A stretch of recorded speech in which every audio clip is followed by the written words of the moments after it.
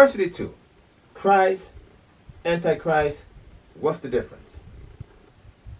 Christ came from above, John 6:38. Antichrist ascends from the pit, Revelation 11:7. Christ came in his Father's name, John 5:43.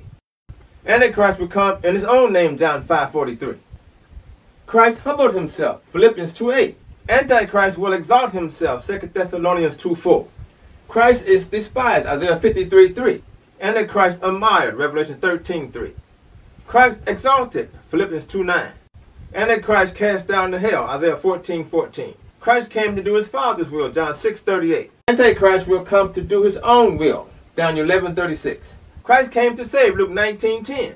Antichrist comes to destroy, Daniel 8:24. Christ is the good shepherd, John 10:4.